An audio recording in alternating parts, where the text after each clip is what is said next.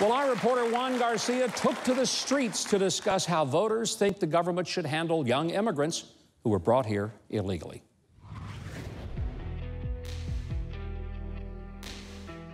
We're here in downtown Nashville to see what people think of the DACA program. You gotta be human, you know.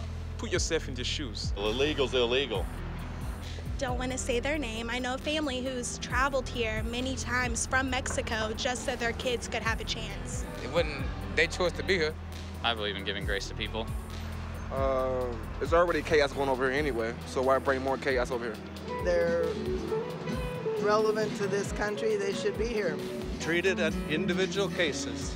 Go down the trunk to let them all stay. I ain't got nothing wrong with it. Man, I don't know.